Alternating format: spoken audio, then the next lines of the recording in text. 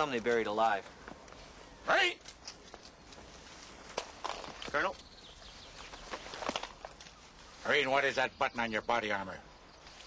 A peace symbol, sir. Where'd you get it? I don't remember, sir. What is that you've got written on your helmet? Born to kill, sir.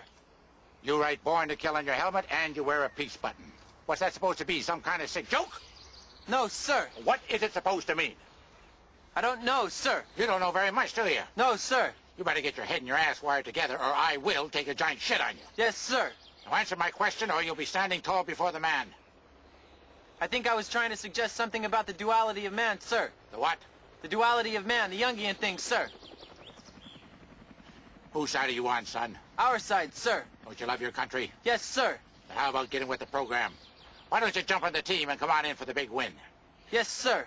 Son, all I've ever asked of my Marines is for them to obey my orders as they would the word of God. We are here to help the Vietnamese because inside every gook there is an American trying to get out. It's a hardball world, son. We've got to try to keep our heads until this peace craze blows over.